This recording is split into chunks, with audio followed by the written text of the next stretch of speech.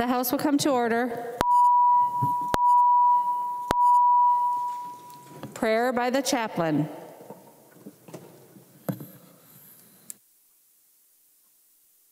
As one of my favorite Irish proverbs states, say a little and say it well. Let us pray. Dear Holy God, we pause to acknowledge you, the great author of life. We thank you for our blessings, and we pray for this day for wisdom upon the work that we do today. May the strength of God pilot us. May the power of God preserve us. May the wisdom of God instruct us. May the hand of God protect us. May the way of God direct us. May the shield of God defend us. May the host of God guard us against the snares of the evil ones and temptations of the world. May God be with us, and may God be before us, and may God be in us this day, forevermore. Amen. And then they have a little another Irish proverb on this St. Patrick's Day. Although this is a cliche one, it is fitting since many of our friends in this body have not seen each other for quite some time. May the road rise to meet you. May the wind be always at your back. May the sun shine warm upon your face and the rains fall soft upon your fields. And until we meet again, may God hold you in the hollow of his hand. Amen. The chaplain for today is Representative Joe McDonald, District 29A, Delano, Minnesota. Pledge of Allegiance. Please remain standing and recite the Pledge of Allegiance to the flag of the United States of America. I pledge allegiance to the flag of the United States of America and to the republic for which it stands, one nation, under God, indivisible, with liberty and justice for all. Representative Winkler. Madam Speaker, I move a recess to the call of the chair. Representative Winkler moves a recess to the call of the chair. Members, we intend to take a short recess to hear a statement from some members of the body, and then we'll reconvene in just a couple of minutes. All those members in favor of the Winkler motion, please say aye. Aye. Those opposed, please say no. The motion prevails. The House is in recess.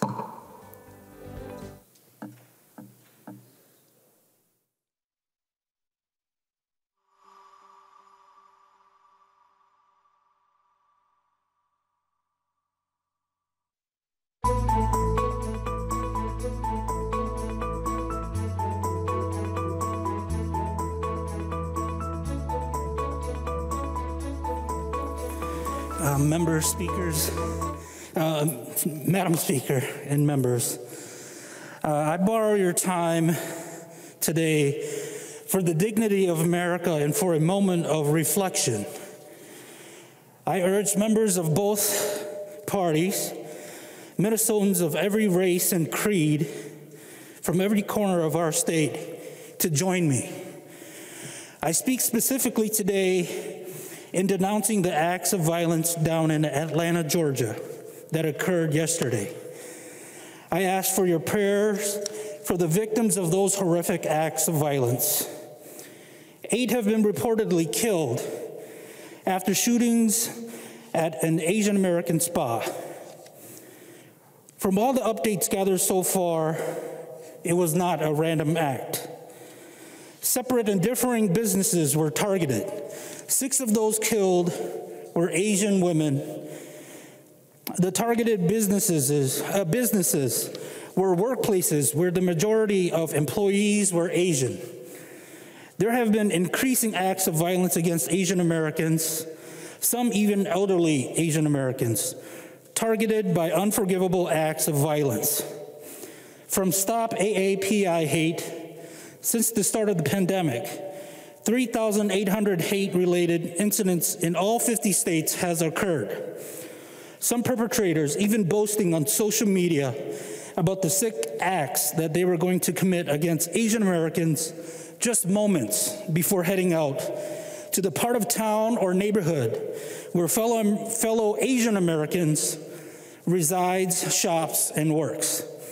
All this seemingly rooted in the characterization of the COVID-19 flu as the Chinese virus, and the long history and culture in some parts of this country of the overly sexualization of Asian women, stirring the prejudices of far too many. I speak today in denouncing the acts of violence down in Atlanta. My fellow Minnesota Asian Pacific Caucus members and I call on all leaders to denounce the rising anti-Asian hate in our country. Silence amidst this growing surge against fellow Asian Americans is unacceptable. If you consider us your friends, neighbors, and fellow countrymen, use your voices and power to strike down such bigotry. Let's all be on the right side of history, as it will always bend towards justice, just as Dr. Martin Luther King and his moral universe. To all the young Asian American boys and girls at home, many calling me or emailing me concerned about this issue within the past couple of months, some too scared to go to school. I say this to you. The hatred and pain of prejudice you see, hear, and feel, that is not America. Your leader standing here in this chamber and throughout this great land refuses to let this hatred and senseless violence be America. Your land, as they say, from sea to shining sea, welcomes and protects all, regardless of race or creed. Although our America may not be perfect, I promise to your young hearts and minds this: we are striving each and every day to form a more perfect union for you. Those of us here representing you, standing on the shoulders of the righteousness of America, we will tear down the pain of prejudice. With that, I ask for a moment of silence for the 8 victims down in Atlanta and the countless Asian Americans targeted throughout this country in the past year since this pandemic has washed up on our shores. Thank you, Madam Speaker. Members, please rise to join Representative Zhang in a moment of silence for the victims of hate crimes.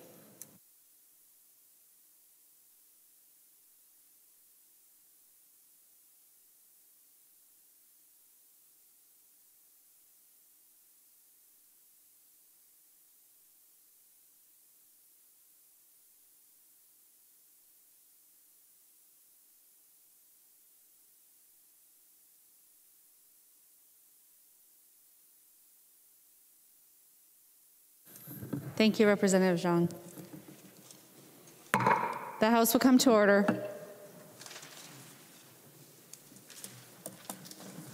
Members, when the Chief Clerk calls the roll today to establish a quorum, please state your name, your location, and that you are present. Members using the remote voting technology, please also press the green or yes button. Acom. Acom, Minnetonka, present. Acom, Minnetonka, present. Agbaje. Agbaje, Minneapolis, present. Agbaje, Minneapolis, present. Ackland. Ackland, St. Paul, present. Ackland, St. Paul, present. Albright. Albright, Prior Lake, present. Albright, Prior Lake, present. Anderson.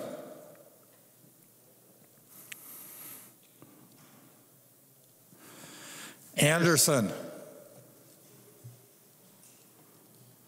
Backer. Backer, Des Moines, present. Backer, Des Moines, present. Bonner. Bonner, Maple Grove, present. Bonner, Maple Grove, present. Barr. Barr, East Bethel, present. Barr, East Bethel, present. Baker. Baker, Wilmer, present. Baker, Wilmer, present. Becker, Finn. Becker, Finn, St. Paul, present. Becker, Finn, St. Paul, present. Bennett. Bennett, Albert Lee, present. Bennett, Albert Lee, present. Berg. Berg, Burnsville, present. Berg, Burnsville, present. Bernardi. Bernardi, New Brighton, present. Bernardi, New Brighton, present. Bierman. Bierman, Apple Valley, present. Bierman, Apple Valley, present. Bliss. Bliss, St. Paul, present. Bliss, St. Paul, present. Bow.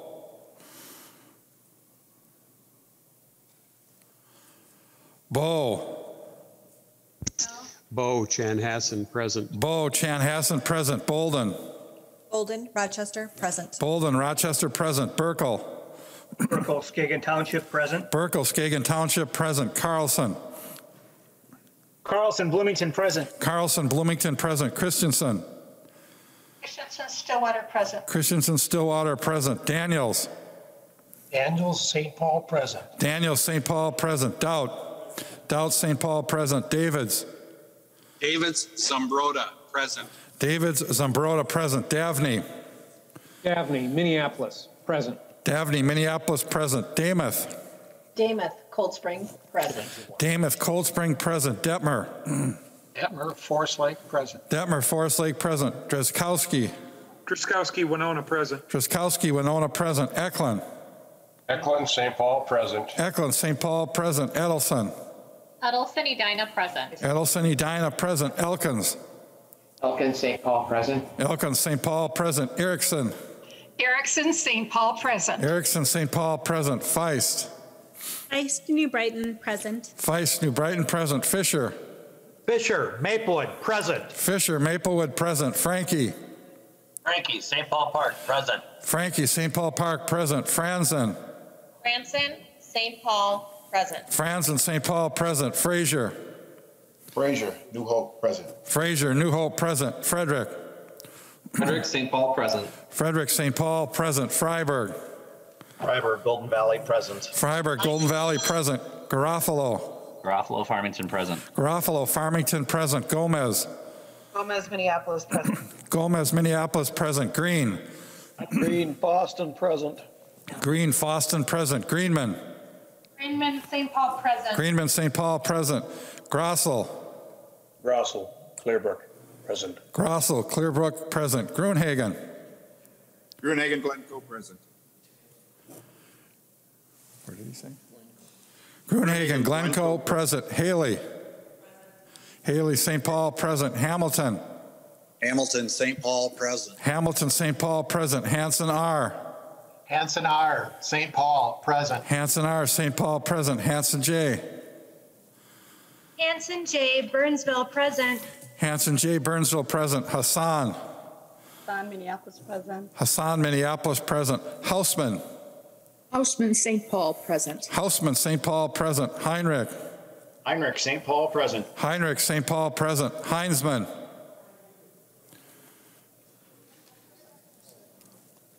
Heinzman. St. Paul, present. Heinzman, St. Paul, present. Her, St. Paul, present. Hertas.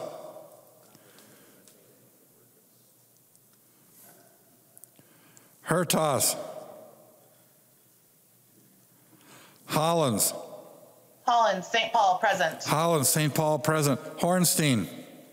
Ornstein, Minneapolis, present. Hornstein, Minneapolis, present. Howard. Howard, Richfield, present. Howard, Richfield, present. Hewitt. Hewitt, Rosemount, present. Hewitt, Rosemount, present. Igo.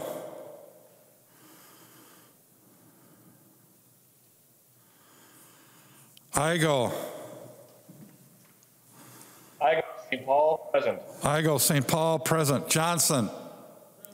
Johnson, St. Paul, present. Jordan. Jordan, Minneapolis, present. Jordan, Minneapolis, present. Jurgens. Jurgens, Cottage Grove, present. Jurgens, Cottage Grove, present. Keeler. Keeler, St. Paul, present. Keeler, St. Paul, present. Kiel. Hill, Hammond Township, present. Kiel, Hammond Township, present. Cleveland. Cleveland, Plymouth, present. Cleveland, Plymouth, present. Kegel. Kegel, Spring Lake Park, present. Kegel, Spring Lake Park, present. Katiza, Wattoon. Katiza, Wattoon, Eden Prairie, present. Katiza, Wattoon, Eden Prairie, present. Kosnick. Kosnick, St. Paul, present. Kosnick, St. Paul, present. Creeshaw. Creeshaw, Little Falls, present. Creeshaw, Little Falls, present. Lee. Lee, Minneapolis, present. Lee, Minneapolis, present. Liebling. Liebling, Rochester, present. Liebling, Rochester, present. Lilly. Lily, St. Paul, present. Lilly, St. Paul, present. Lippert. Lippert, St. Paul, present. Lippert, St. Paul, present. Listlegard. Listlegard, St. Paul, present. Listlegard, St. Paul, present. Long. Long, Minneapolis, present. Long, Minneapolis, present. Lucero.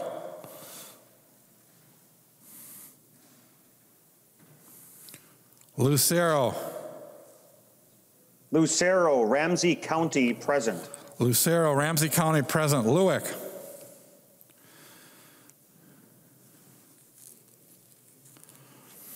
Lewick. Mariani. Mariani, St. Paul, present. Mariani, St. Paul, present. Marquardt. Marquardt, St. Paul, present. Marquardt, St. Paul, present. Mason. Mason, Egan, present. Mason, Egan, present. McDonald. McDonald, Delano, present. McDonald, Delano, present. Mecklin. Mecklin, Becker, present. Mecklin, Becker, present. Miller. Miller, St. Paul, present. Moeller. Moeller, Shoreview, present. Moeller, Shoreview, present. Moran.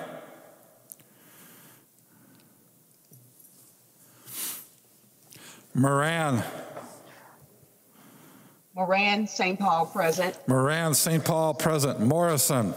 Morrison, Deep Haven, present. Morrison, Deep Haven, present. Mortensen. Mortensen, St. Paul, present. Mortensen, St. Paul, present. Mueller. Mueller, St. Paul, present. Munson.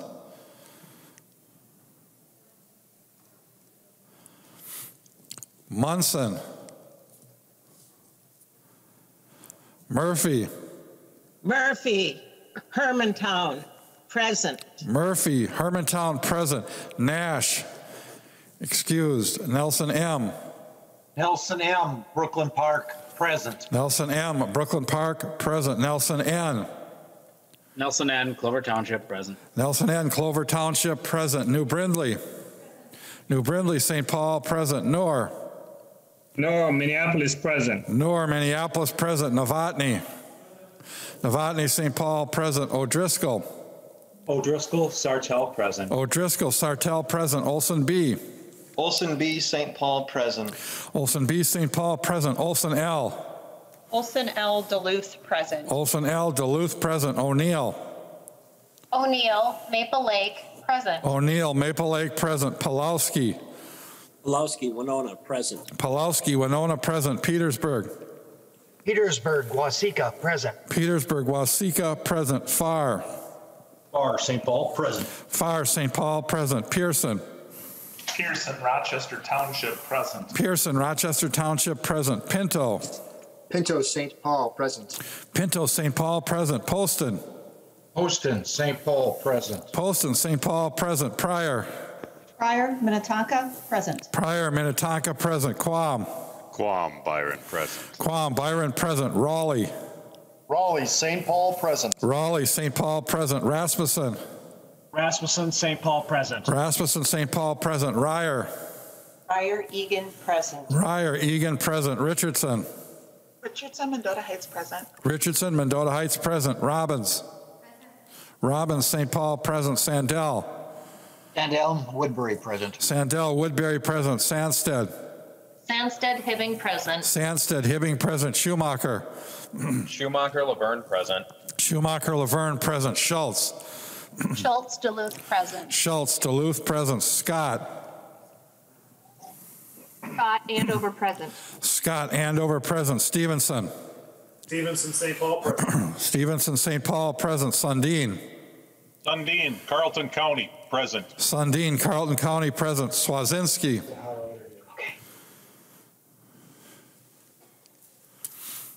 Swazinski.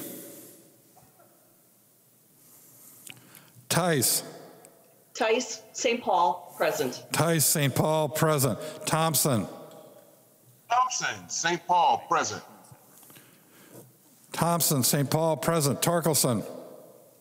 Torkelson, St. Paul, present. Torkelson, St. Paul, present. Erdahl. Erdahl, St. Paul, present. Erdahl, St. Paul, present. Vang. Vang, Brooklyn Center, present. Vang, Brooklyn Center, present. Waslowick. Oslowick, St. Paul, present. Waslowick, St. Paul, present. West. West Blaine, present. West Blaine, present. Winkler. Winkler, St. Paul, present. Wolgamott. Wolgamott St. Paul, present. Zhang J, excused. Zhang T. Zhang T, present. Joachim. Joachim Hopkins, present. Joachim Hopkins, present. Speaker Hartman. Speaker Hartman, St. Paul, present. Anderson. Anderson, St. Paul, present. Anderson, St. Paul, present. Hertas.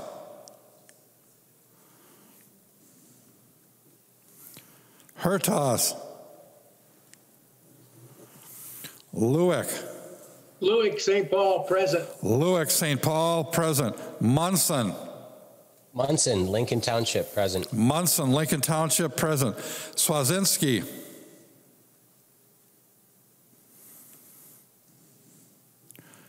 Swazinski.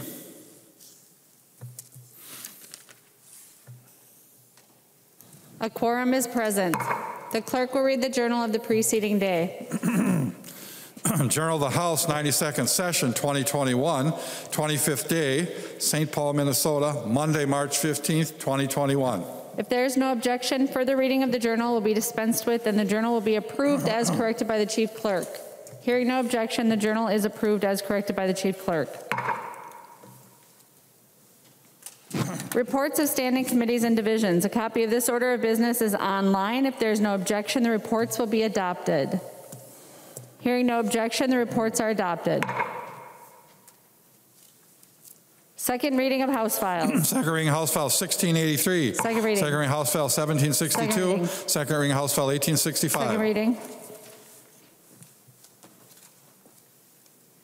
Report from the Committee on Rules and Legislative Administration. Winkler from the Committee on Rules and Legislative Administration, pursuant to Rules 1.21 and 3.33, designates the following bills to be placed on the calendar for the day for Thursday, March 18th, 2021, and establish a pre-filing requirement for amendments offered to the following bills. House File number 1438, 333, and 652, and Senate File numbers 395 and 440. Introduction of bills. The following House files have been offered for introduction today. The Chief Clerk will report the House files and give them their first reading. Introduction and first reading of House Files 2248 through 2301. First reading House Files 2248 through 2301.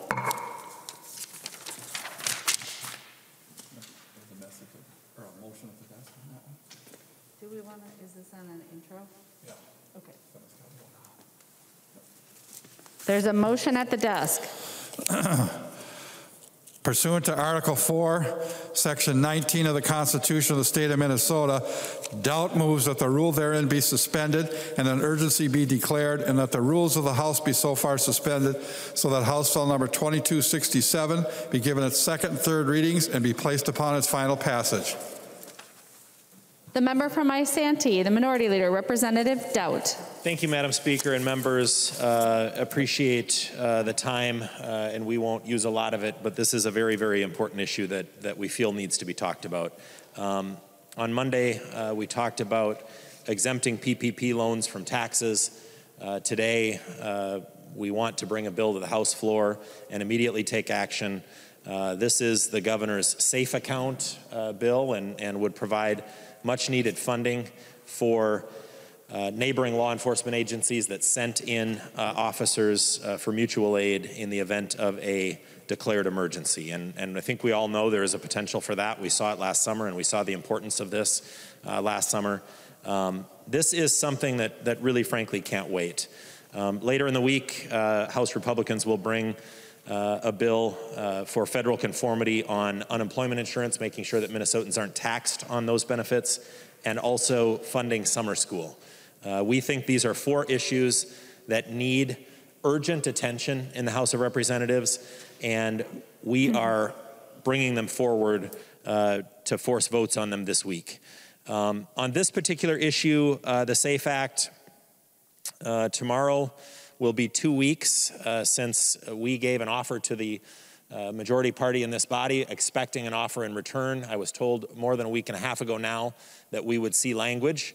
We still have not seen that.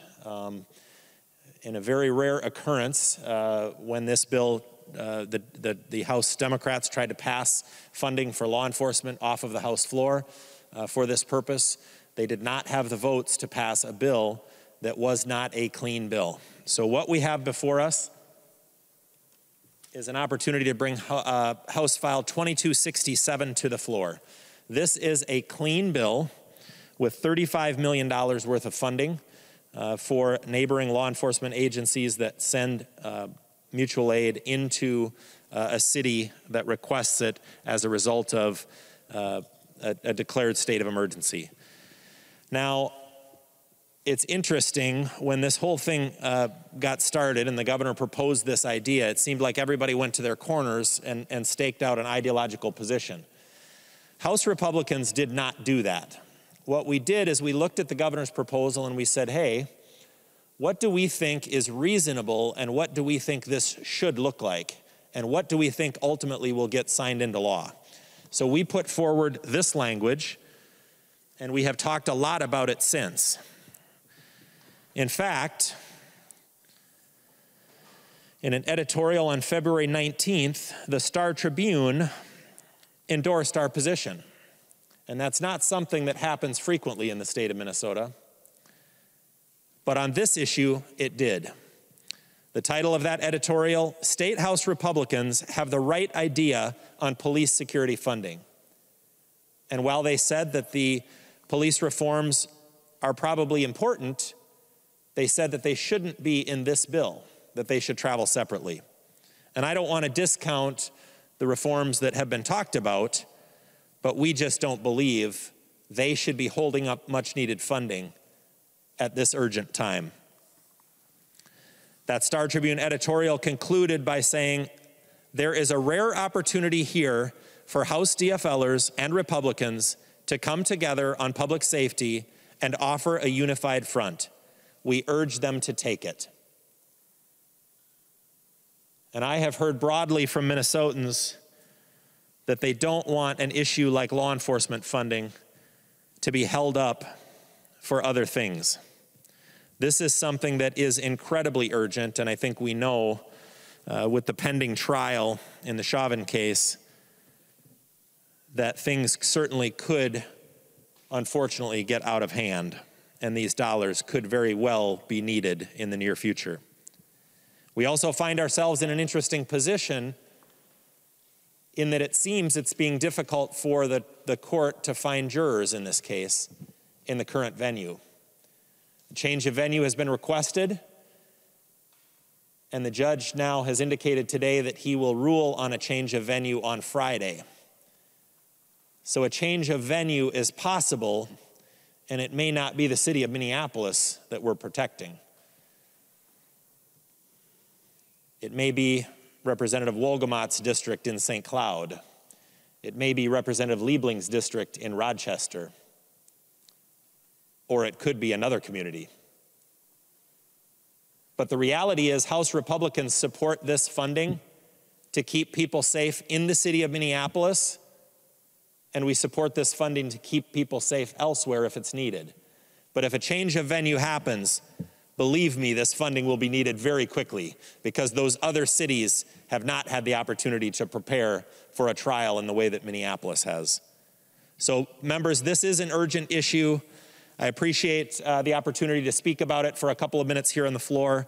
I would urge you to vote in favor of this motion to declare an urgency. Let's immediately bring up this bill and let's immediately pass it. And let's live up to what the Star Tribune editorial board has asked us for. And let's keep Minnesotans safe and let's do it together. Thank you. The member from Ramsey, Representative Mariani.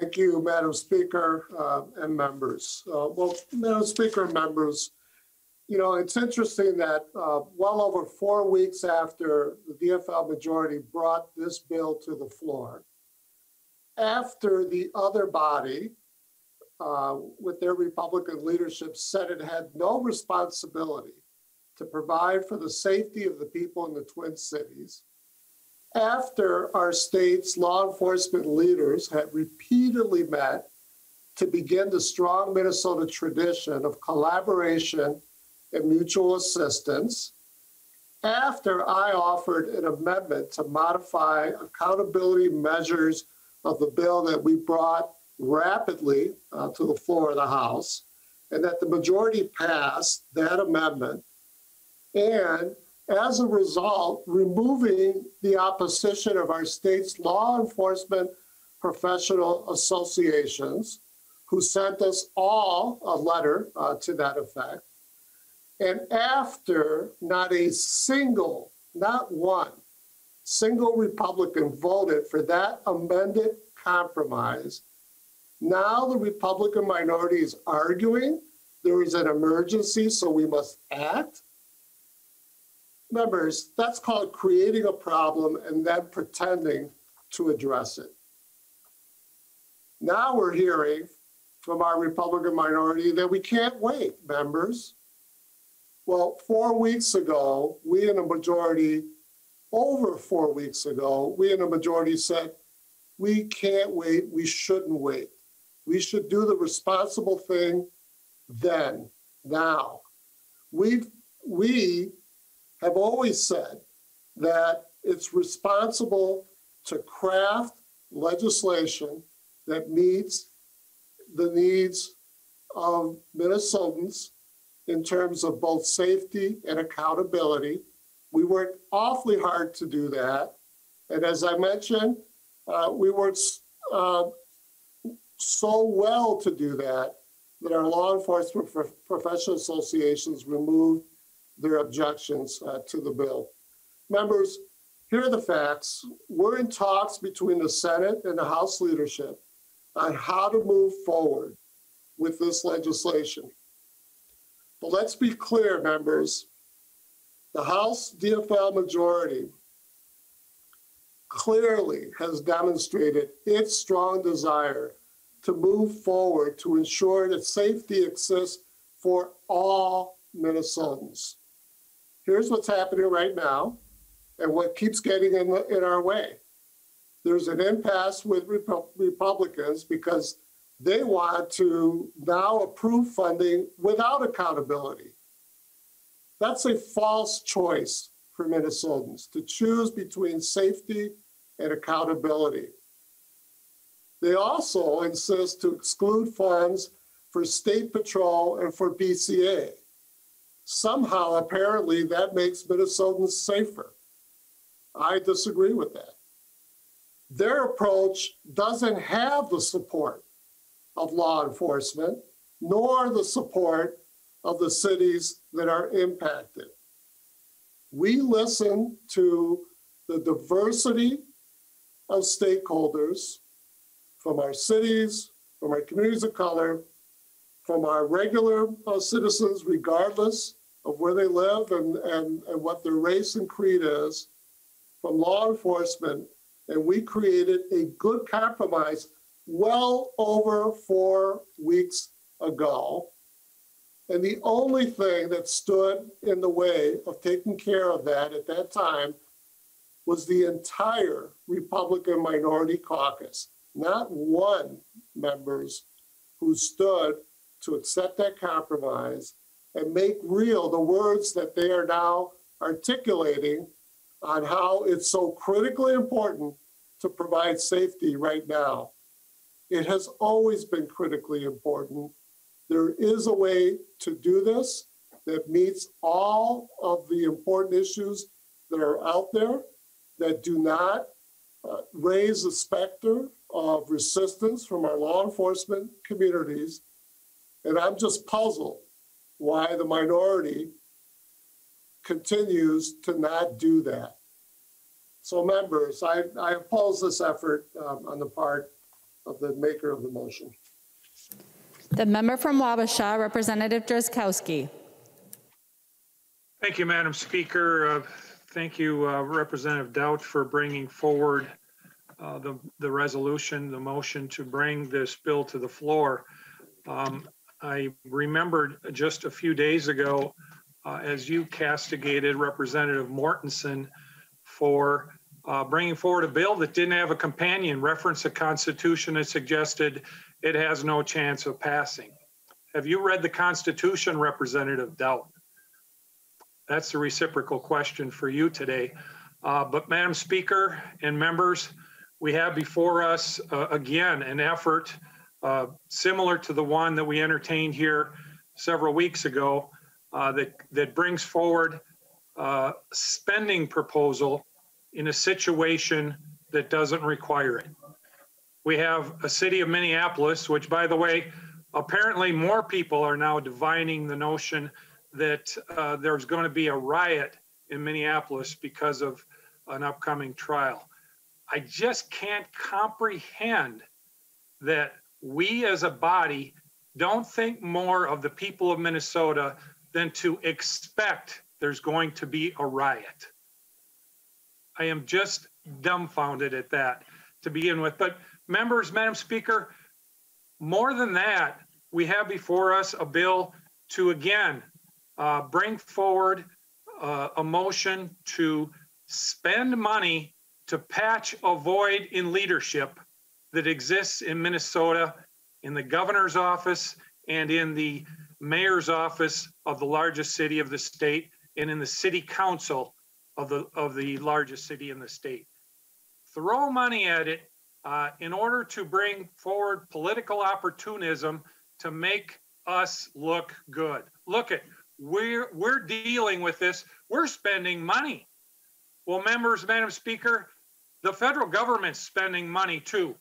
As a matter of fact, they just brought forward a bill and passed it, signed by the president, into federal law that spends $4.9 billion in Minnesota, sends it to our state.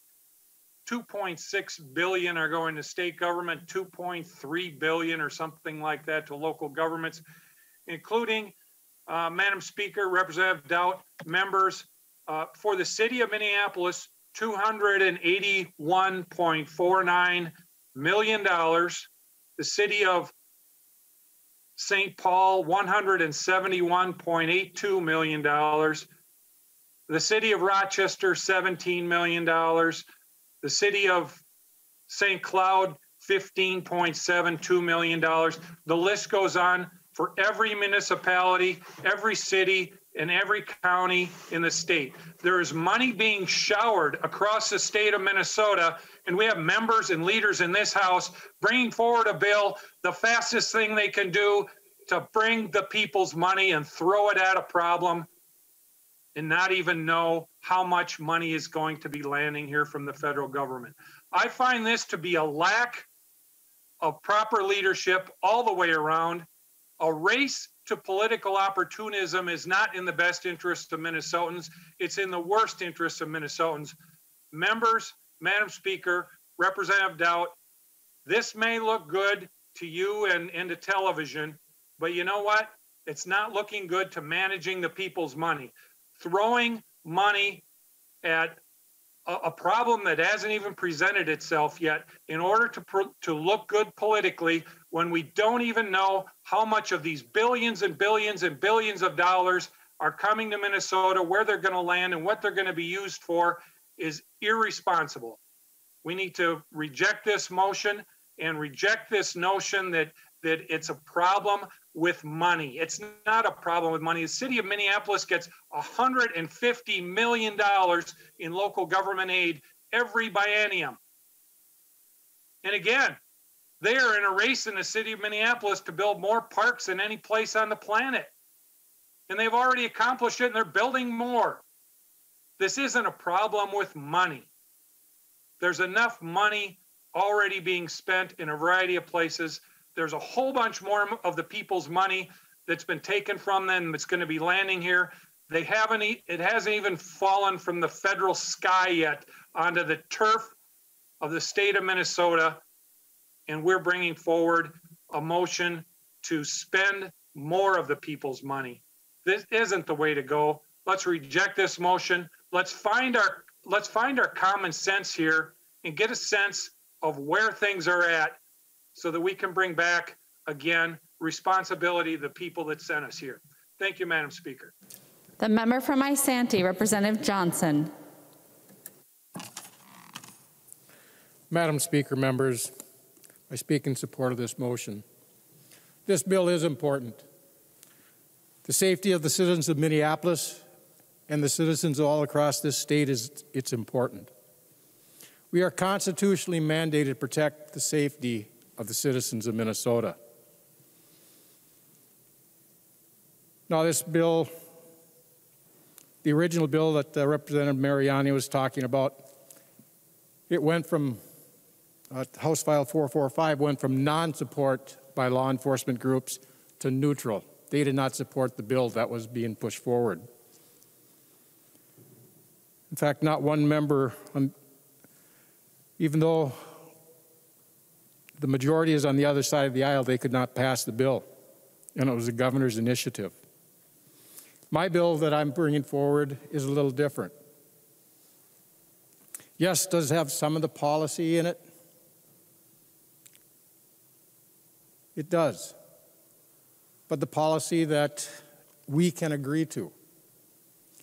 Not nearly as far-reaching as the other policy, but it has some in it. There is some difference between Representative Mariani's bill and this one.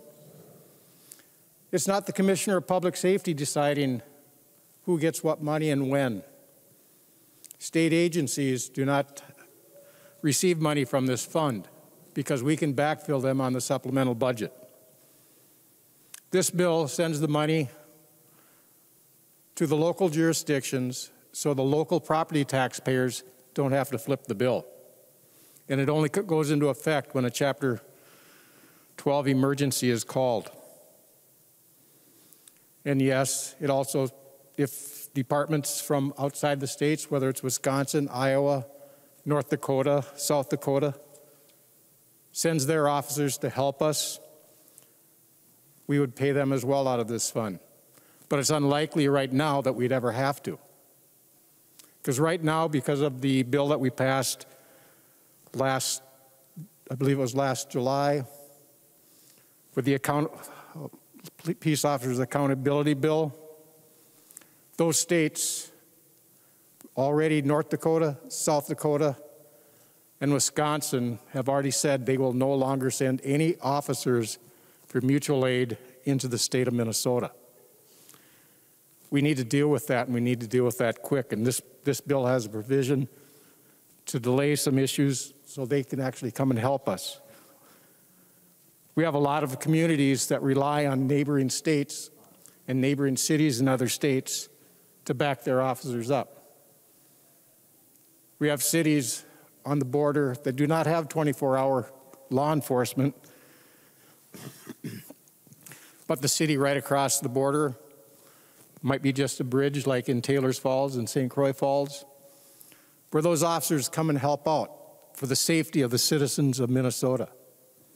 But now they are no longer coming across this border into Minnesota.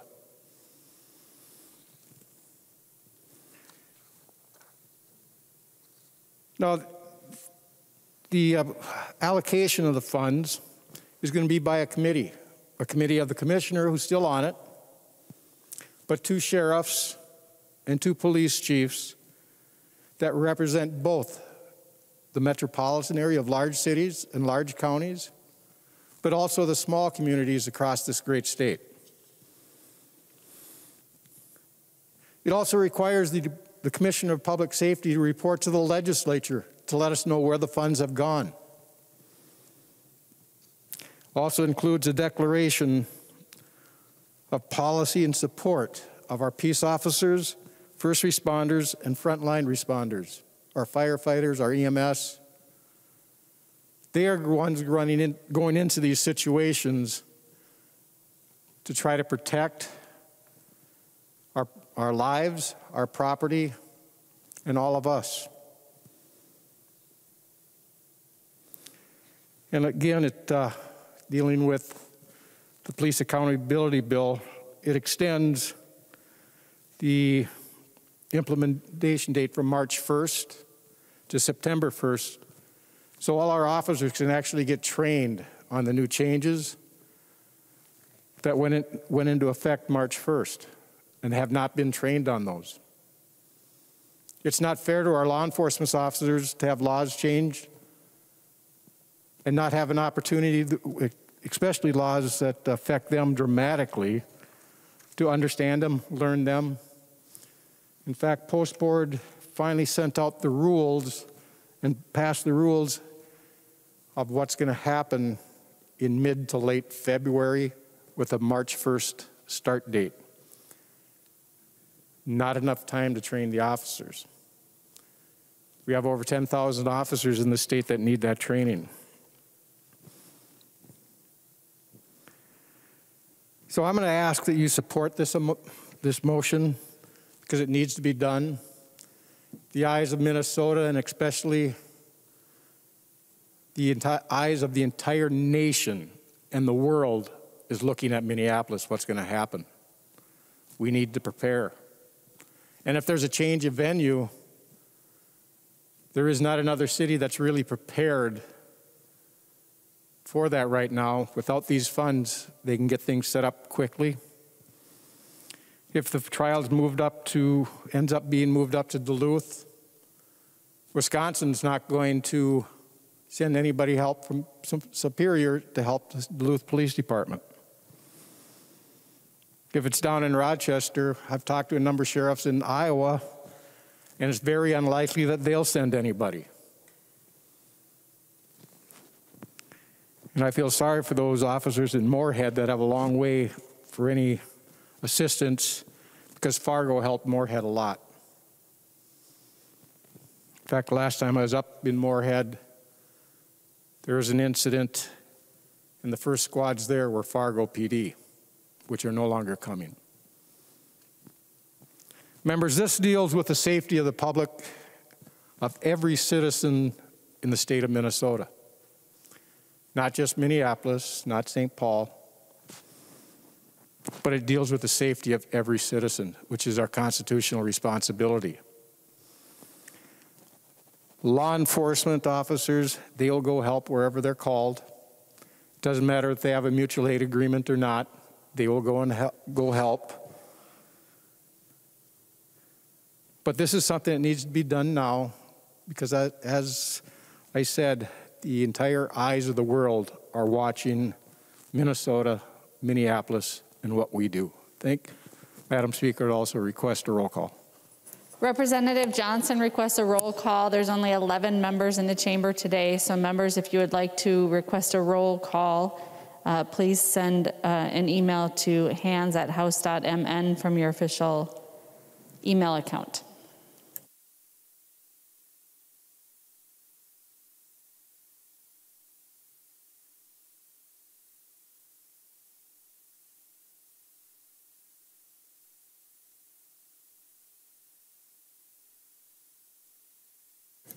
There are 15 hands. There will be a roll call. The member from Chisago, Representative New Brindley.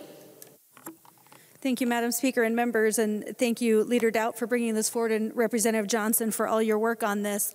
You know, Representative Mariani told us that 4 weeks ago the majority said this can't wait, it's really important, and yet here we are 4 weeks and the majority hasn't passed a bill. They have not passed this relief, and one thing that I think many of us have discovered and over the last couple of months is that in talking to our different law enforcement agencies, we know that if they are asked, they will respond. They are not leaving any of their own on their own. They will respond.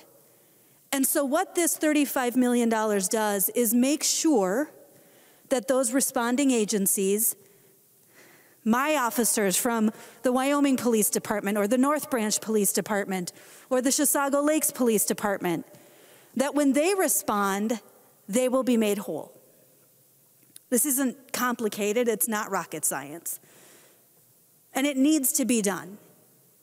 These agencies absolutely have to have the assurance that they will have the resources that they need. I want to touch just very quickly on another provision in the bill. As Representative Johnson said, there are a few non-controversial policy provisions, and one of those is delaying the implementation of the deadly force policy. I was actually just reading an article from Grand Forks from the Grand Forks Herald, indicating that a lot of law enforcement in their area told them that they found out about the changes, quote, less than 2 weeks before they went into effect. This is hugely problematic. I was contacted by one of my police chiefs just this week, requesting that we make this delay. I happen to represent a border community. I represent Chisago County. We are directly adjacent to St. Croix Falls on the other side of the river. And we rely on help from those officers in Wisconsin. And they have been notified. My departments have been notified right now that Wisconsin is no longer responding to calls in Minnesota. They will not come. This is a crisis for some of our border communities. We have to get this changed. We have to get this done. And we have to get it done now. This is not a problem that can wait until the end of May when we're doing all of our horse trading and all the negotiations are happening. This can't wait. We have Minnesota citizens right now who are vulnerable because of this deadline. This went into effect on March 1st. That means that they are already at risk of not having the support that they need from law enforcement. Like I said, in my community, that comes from Wisconsin, but we certainly know that there are other border communities across the state experiencing the same concern. Madam Speaker and members, I would request a thoughtful yes vote on this. It is time. We have to get this done. Thank you. The member from Hennepin, the Majority Leader, Representative Winkler. Thank you, Madam Speaker. Members who are concerned about law enforcement response and mutual aid and the question of whether or not neighboring states will be sending law enforcement to help in your communities, I'm sure you very much regret your vote against this better version of the bill that came up some weeks ago. Representative Johnson gave a lot of reasons why it would have been a good idea to pass this bill. In fact, that's why I voted for it. It's why 63 Democrats voted for it. The mystery is why we couldn't even get 5 Republicans to vote for it. It was a bill supported by law enforcement. There was a letter at our desk that asked us to vote yes on the day that came forward. Now, there have been a number of statements made by the maker of the motion that I think require a response. First, that this bill, as House File 2267, is the Governor's SAFE Act. Not remotely true. Second, that House File 2267 is a clean bill. Not remotely true. Next, that this is much needed funding at this point in time for Minneapolis and St. Paul. And as Representative Drazkowski pointed out, there is a lot of money coming in to support communities, including for public safety. The funding is not urgent in this moment. In fact, the SAFE Act came to us at a time when there were not mutual aid agreements in place to prepare for the Chauvin trial. The concept was that we needed to put money on the table in order for law enforcement organizations in Minnesota to answer the call. We have fortunately learned that that was not an accurate assumption. Law enforcement communities, groups, and organizations from around Minnesota have entered mutual aid agreements with the cities of Minneapolis and St. Paul. They are prepared for the trial, whatever the outcome is. And Representative Drazkowski, it's not an assumption, it's preparation. So the urgency of January to get ready has passed. Representative Doudt in his motion also said that law enforcement money should not be held up for other things. The fact of the matter is, a version of this bill, which was what the governor requested, it was a bill that law enforcement requested us to pass, came to the floor, and you voted no. It's a strange day when the House Republican caucus decides that it wants to side with the Star Tribune editorial board over police officers, police chiefs, and sheriffs. This has been a test the last year of whether we want to be serious about responding to a pandemic, if we want to be serious about responding to civil unrest, We're serious to responding to systemic and deep-seated racism in our state, whether we want to build an economy that will work for Minnesotans, whether we want to invest in our workers, our families, and our communities. And all we have seen time after time after time are frivolous motions on the House floor to bring up bills that you have had multiple opportunities to support already. The grown-ups are still in charge, Minnesota. These kinds of motions this week will do nothing to divert us from the fact that we are here to govern. Members, vote no. We have work to do today. The member from Isanti, the Minority Leader, Representative Daudt. Thank you, Madam Speaker and members, and thank you, Representative Winkler, for your very creative speech, but unfortunately, your comments are not based in fact. And in fact, you stated that, don't we wish we would have voted for your bill so that we wouldn't have had this use of force issue where neighboring states' law enforcement won't respond to us. Well, in fact, that provision was not in your bill. You stated that law enforcement supported your bill. In fact, they did not. And that was the underlying issue with your bill. This is funding that law enforcement needs in the event, in the untimely and unfortunate event that it's needed. They asked for this money, but they did not support your bill. And even the author of the bill admitted it in his speech just a few minutes ago when he said, we got them to neutral. We got them from being opposed to the bill to neutral. I want to talk a little more about what the author of the bill said. He said that the bill that you attempted to pass off of the House floor was compromise language. Folks, it's not compromise when the extreme left negotiates with the far left. And at no time prior to that bill did you compromise with anybody on this side of the aisle in this chamber.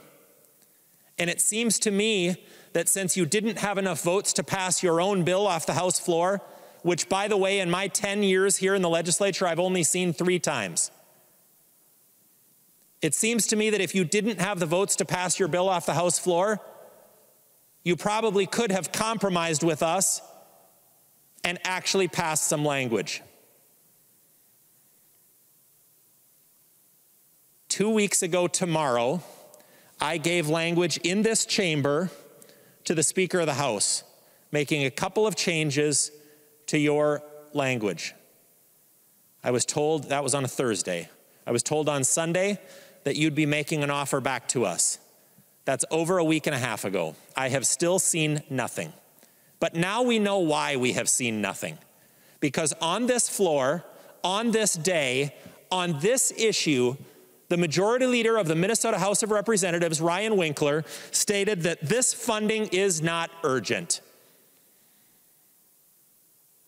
And while I've never hoped more that words wouldn't come back to haunt someone, believe me, Representative Winkler, I will remember that you said that. And I guarantee you that our law enforcement community will also remember that you said that. And aren't you cute when you say, Republicans have decided to side with the Star Tribune? Nope, that's not what happened at all. And in fact, what did happen is that Republicans in this chamber showed the leadership necessary and the leadership that Minnesotans expect, that even the Star Tribune recognized it and endorsed our position.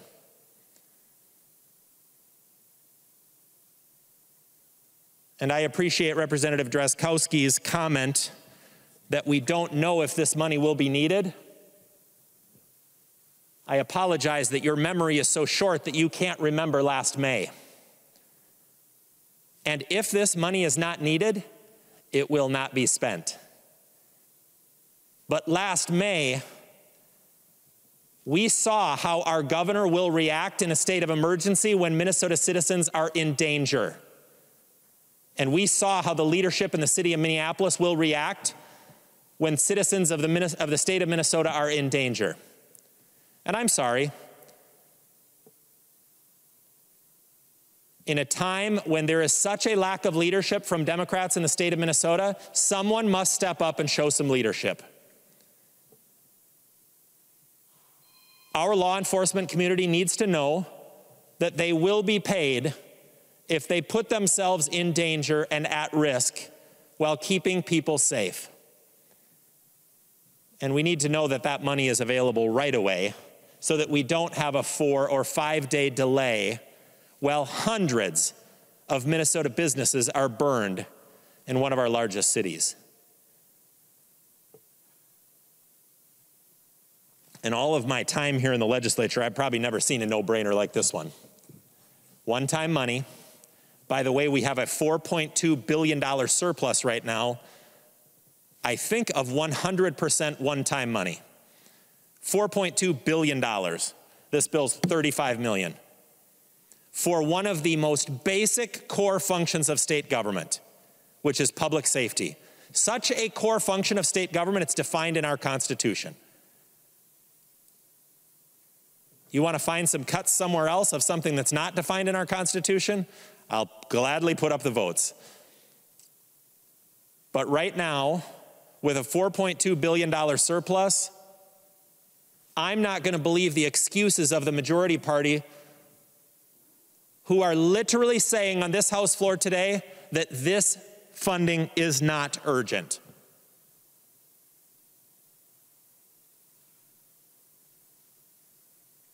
Members, this is the second opportunity this week that House Democrats have passed up the opportunity to show leadership.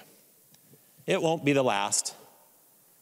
The slowest start in recorded history. The least number of bills passed off the House floor at a time that I thought I would never see. When we're reeling from a pandemic, the governor has closed down most Minnesota businesses for some period during the last year, shuttering livelihoods of many Minnesotans. And there has never been a time that I know of in our history where Minnesotans needed us to step up and show leadership. But Democrats in the Minnesota House have failed to do so. And they can make up any excuse they want to. But even the Star Tribune, who's usually their best ally, can see through the BS.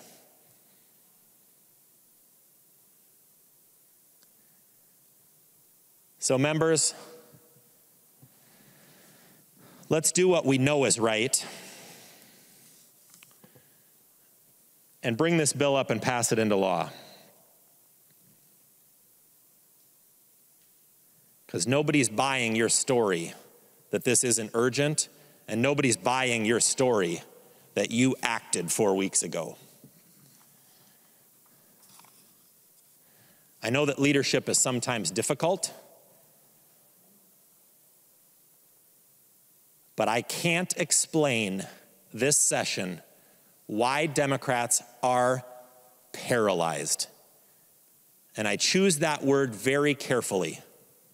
The inaction by Democrats is staggering.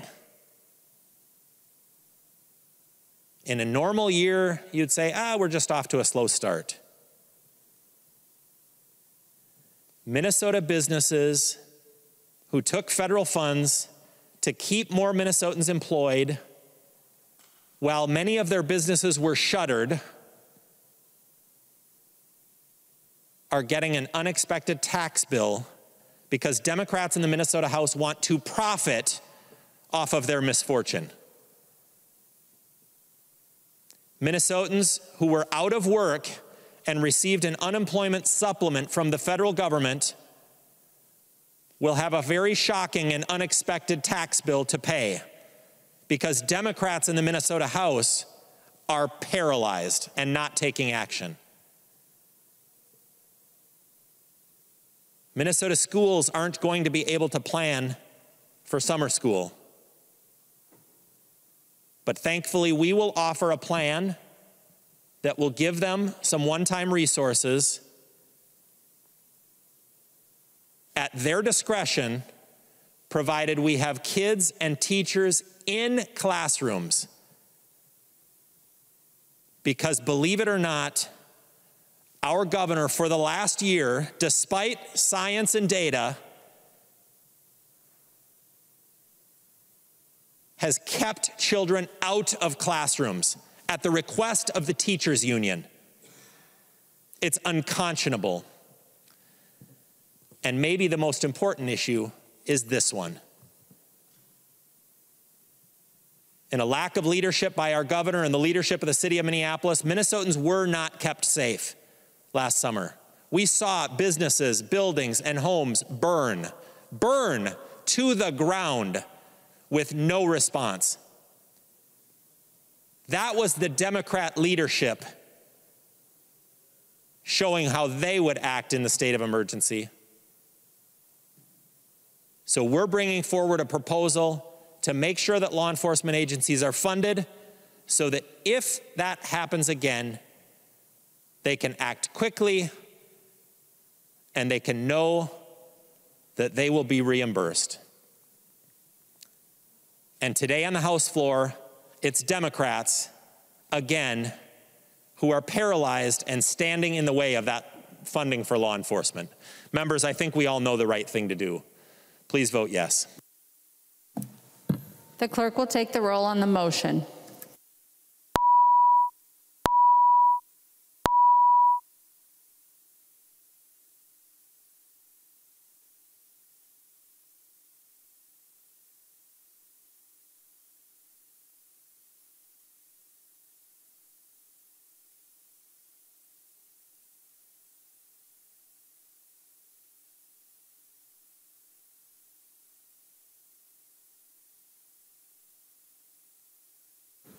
Members who are voting remotely, please vote.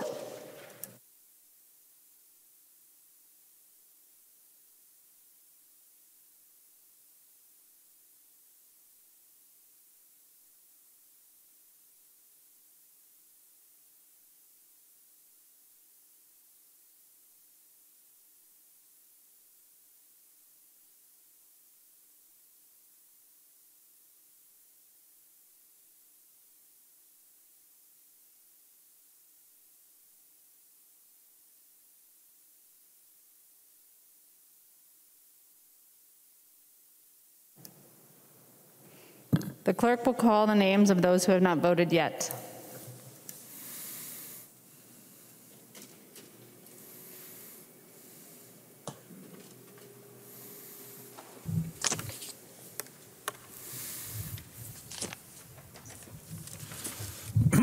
Backer. Backer votes yes. Backer, aye. Berg. Berg, no. Berg, no. Davids. David's aye. Davids, aye. Davney. Davney, no. Davney, no. Detmer. Detmer, aye. Detmer, aye. Drazkowski. Drazkowski, no. Drazkowski, no. Erickson. Aye. Erickson, aye. Feist. Feist, no. Feist, no. Fisher. Fisher, no. Fisher, no. Frazier. Frazier, no. Frazier, no. Gomez. Gomez, no. Gomez, no. Gruenhagen. Gruenhagen, aye. Gruenhagen, aye. Hamilton. Hamilton, aye. Hamilton, aye. Hausman. Hausman, no. Hausman, no. Heinzman. Heinzman, aye. Heinzman, aye. Jordan. Jordan, no. Jordan, no. Lucero. Yes. Lucero, aye. Mariani. Mariani, no. Mariani, no. Mason. Mason, no. Mason, no. Mecklin. Mecklin, aye. Mecklin, aye. Sandell. Mecklin. Sandell.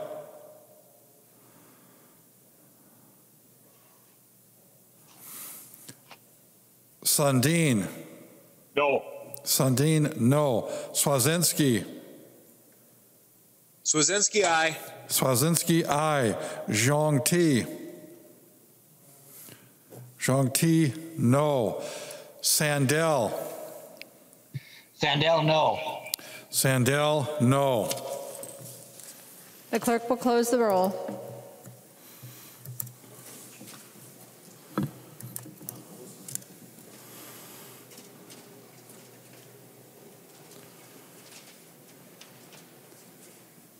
There being 58 ayes and 74 noes, the motion does not prevail. House File Number 2267 is being referred to the Public Safety and Criminal Justice Reform, Finance, and Policy Committee. Motions and resolutions. There are copies of the non-controversial motions at the House desk and online. If there is no objection, we'll take action on these motions first. Hearing no objection, the motions prevail.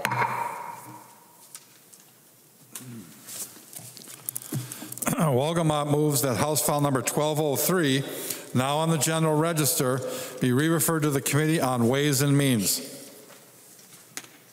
Representative Wolgamott. Madam Speaker, I rise to move that House File 1203 be re-referred from the General Register to the Committee on Ways and Means. House File 1203 is a bill to extend the COVID-19 workers' compensation presumption for Minnesota's first responders, for our public safety workers, for our healthcare workers, for our child care providers, from May 1st of 2021 to December 31st of 2021. I spoke with the chair of the Ways and Means Committee, and she is in full support of this motion. And members, I ask that you join her with a yes vote. Any discussion on the Wolgamott motion? Representative Daudt. Thank you, Madam Speaker. And the General Register is where bills go to before they come here to the House floor. So currently there are 3 COVID-related bills on the General Register, and I think our complaint has been that we're not getting bills that Minnesotans need to the floor. So Representative Wolgamott, if you'd yield for a question. He will yield. Representative Daudt. Thank you, Madam Speaker. I just wanted to confirm that we're reducing the number of COVID-related bills on the General Register and actually moving them further away from passage. Is that your intent? Representative Wolgamott. Thank you very much, Madam Speaker. Representative Daudt, after we heard this House File 1209 in the Committee on Labor and Industry, a deal was struck between the labor community and the business community on the Workers' Compensation Advisory Council. And so as part of that, the bill we passed last year required a report from Dolly on how the presumption worked. It was determined that we need that same report when we come back next year to know how the extension has worked and whether or not we need to take additional action. So this motion we refer comes from the hard work of the business community and of the labor community.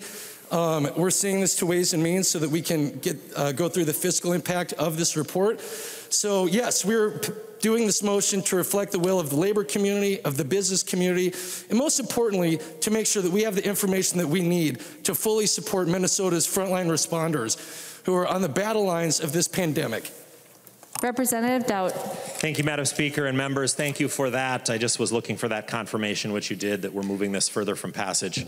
I just want to remind folks who are paying attention at home, there are no bills on the General Register to exempt PPP loans from taxes. There are no bills on the General Register to exempt the UI benefits that Minnesotans receive from the federal government from taxes. There are no bills on the General Register to fund law enforcement, and there are no bills on the General Register to fund summer school. So today we're actually taking one of 3 bills that's on the General Register to deal with COVID off, and now there remain only 2. So thanks, members. If you're paying attention at home, just wanted to make sure that you're paying attention to what the Democrats are not doing here in the chamber. All those in favor of the Wolgamott motion, please say aye.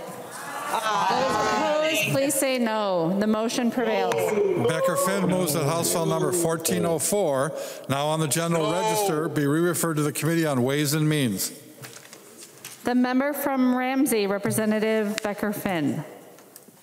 Thank you, Madam Speaker. House File 1404 had an unexpected fiscal note, and so we need to bring it back to Ways and Means to address that there properly. Representative Becker-Finn, you cut out at the end when you maybe were indicating what the bill is about. Thank you, Madam Speaker. It's the Judiciary Committee data omnibus bill, and there was an unexpected fiscal note for one of the bills included, and so we're bringing it back to Ways and Means to address it properly. All those in favor of the Becker-Finn motion, please say aye. Those opposed, please say no. The motion prevails.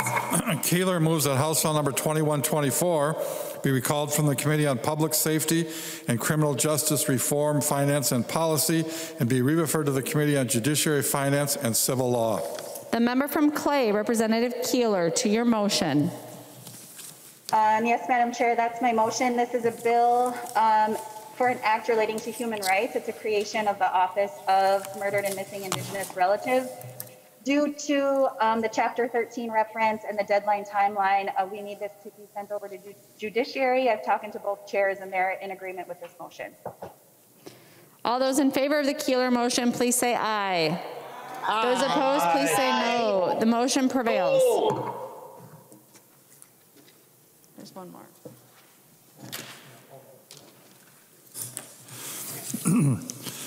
Francis is introducing House Resolution number 4, a House resolution condemning Chinese treatment of and human rights violations. The resolution is being referred to the Committee on Rules and Legislative Administration. Announcements. Representative Winkler. Madam Speaker, I move that when the House adjourns today, it adjourns until 3:30 p.m. Thursday, March 18, 2021. Representative Winkler moves that when the House adjourns today, it adjourns until 3:30 p.m. Thursday, March 18, 2021. All those in favor, please say aye. Aye. Those opposed, please say no. The motion prevails. Representative Winkler. Madam Speaker, I move that the House do now adjourn. Representative Winkler moves that the House do now adjourn. All those in favor, please say aye. Aye. Those opposed, please say no. The motion prevails. The House stands adjourned until 3:30 Thursday, March 18th, 2021.